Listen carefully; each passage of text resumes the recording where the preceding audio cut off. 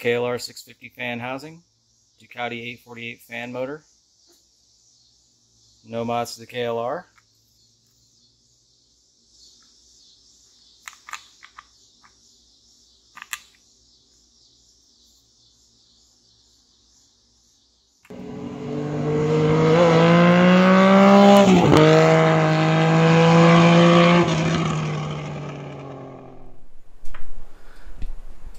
Alright, so I'm going to jump you forward here.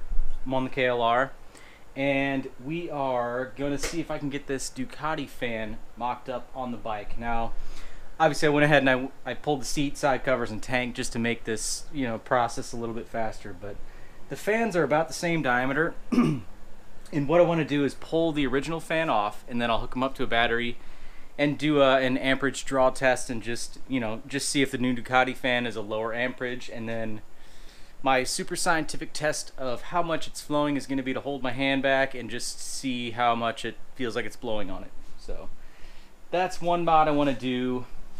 I always feel like the fan comes on really late, and today it never came on at all because it actually popped the fan's fuse on the other side. So I was disconnecting the thermo switch here, or the fan switch, and did some checks, and then it turned out to be the fuse over there. But I've never replaced it, so that's the first time it's failed, but I don't know. I'd still like to try to upgrade this system as much as I can. So what I'll probably do, regardless of if I can get the Ducati fan on here, I'm going to wire in an override switch, just basically bypassing this.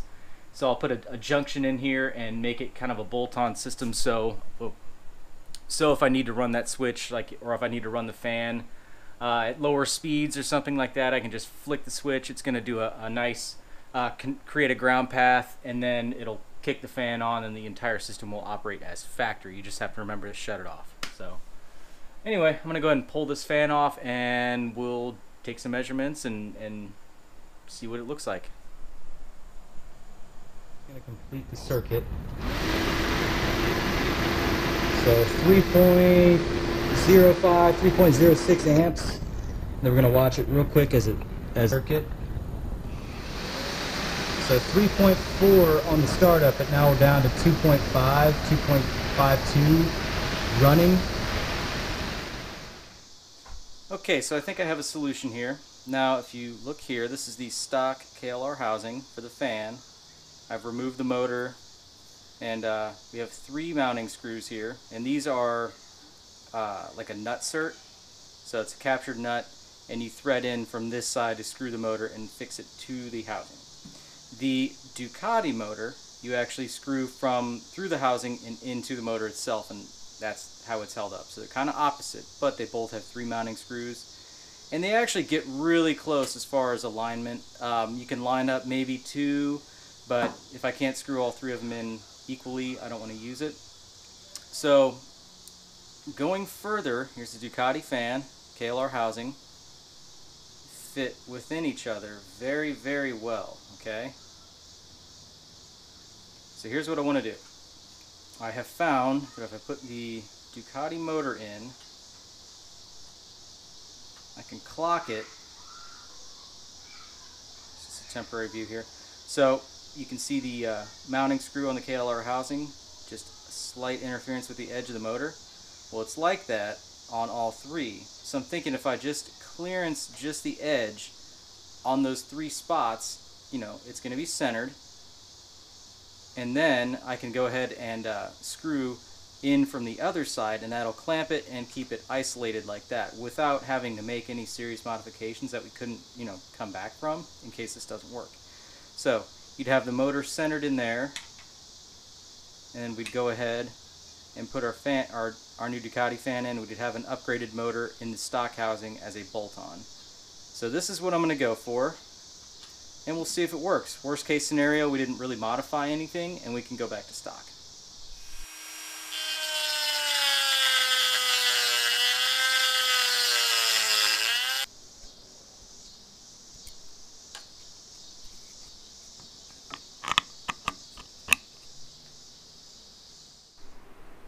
Alright, it is time to duplicate this portion of the harness from the original fan, and we're going to duplicate it on the Ducati motor. That way this is completely plug and play. So because I cut down a lot of harnesses and save a lot of things, I have a few connectors like this, so pretty common 2-terminal. And then I have the corresponding blade terminals to go inside that. I have a ring terminal that matches the ground side for that. We'll use some high quality wire, some heat shrink, and we'll make it happen. So another thing I did is I changed the screws for something a little shorter on the motor here, and then put a little blue Loctite so it doesn't go anywhere, but I can still remove it in the future should I not want to keep this. So as of now, I'm going to go ahead and start soldering, and we'll get this connection going, get it on the bike.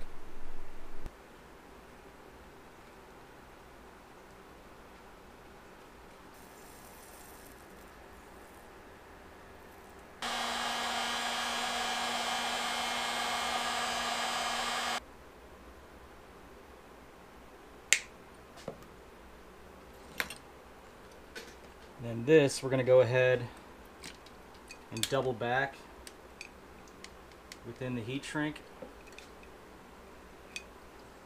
so it replicates the ground path here.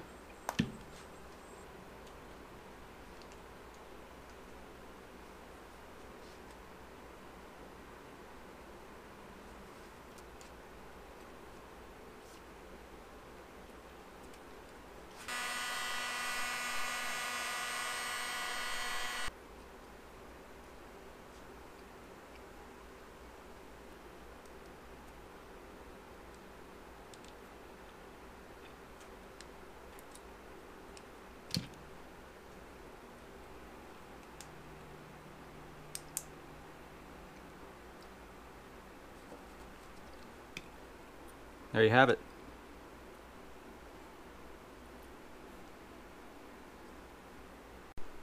Alright, one more thing we're going to do before this permanently goes back on the bike. So the gap from the surface or from this edge to the surface of the radiator, to me could be a little tighter.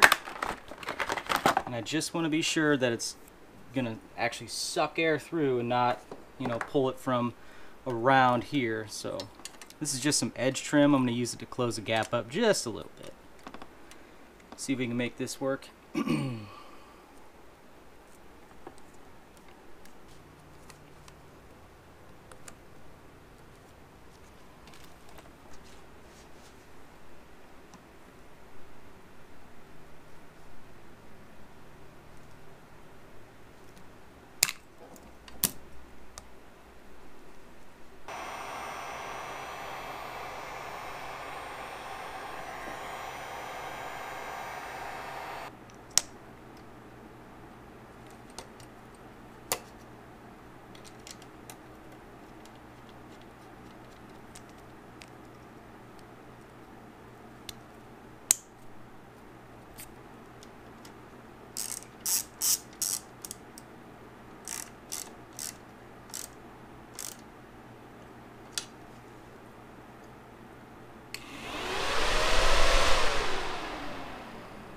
Quick test.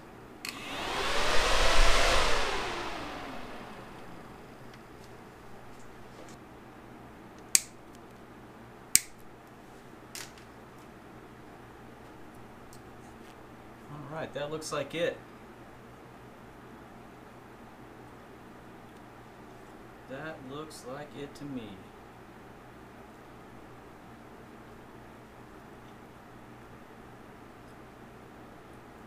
I'll leave slack in the lower line here. Let's go ahead and get the tank on. Go for a ride.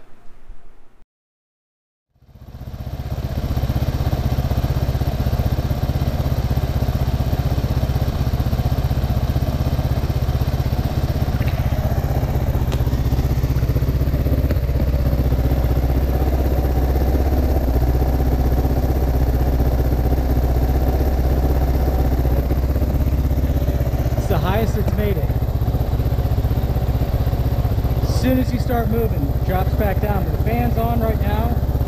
It's not going any higher. It's about at least 90 degrees outside. So seems like it's doing really well. But you could definitely feel this thing moving some air. Yeah, it's a lot.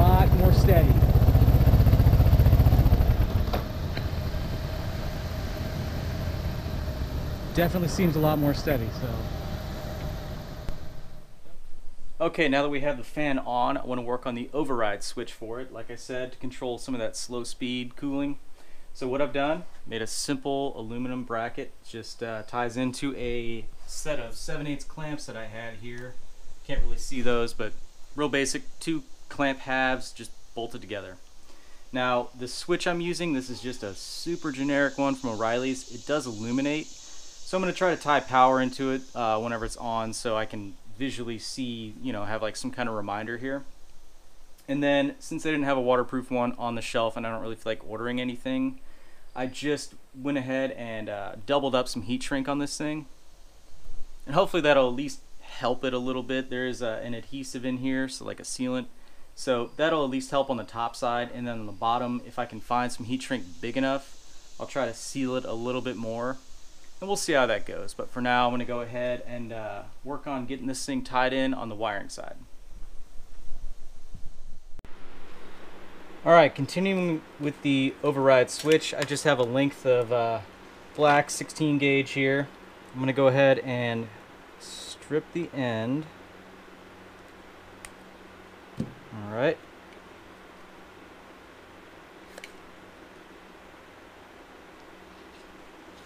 Two different lengths of heat shrink here, or 2 different sizes, inner and outer. And then here's the terminal I'm going to use for the ground side where the fan switch is. So you can see it has another tab there. So the factory plug to the switch from the harness will just go right here, and then this will run up to the new override switch.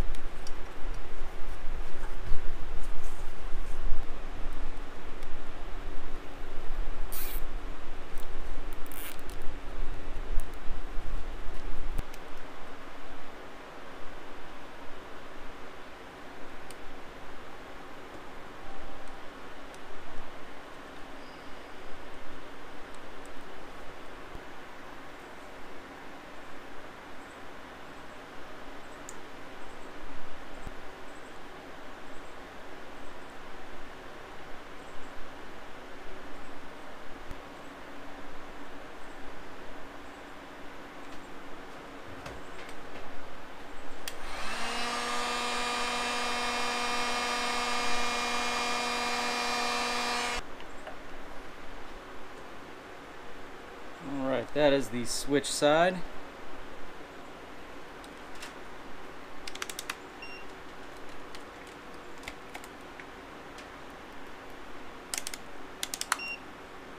I'm just doing a continuity test to show you which terminals I'm doing here. So the front and back in this case. Okay. And all we're doing is supplying a ground path. Middle and front always. Middle and back. I could use those two as well. For this instance, I'm just going to go front and back because that's easiest to remember. Okay. Just to make it a little easier on myself here.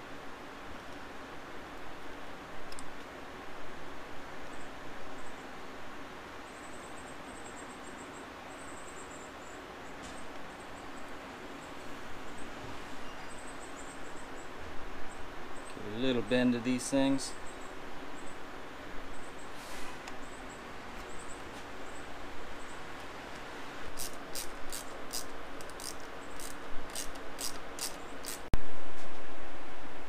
Alright, and to tie in our final ground here from the switch, we're going to go to that wire right there. There's actually 2 unused terminals or female sockets from the harness. One's a power, one's a ground, so we're going to obviously tie to the ground with just a factory type butt connector, or male connector I should say.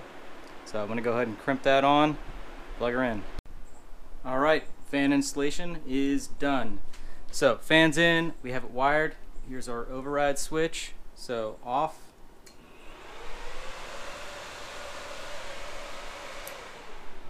And that's independent of the key, so as long as you remember to turn that thing off, you should be good. So this will still operate exactly as normal. You know, it'll operate per the factory temp switch or fan switch. And yeah, if you just want to override it, that's all you gotta do. Click the switch, and that's it. Gotta stay cool.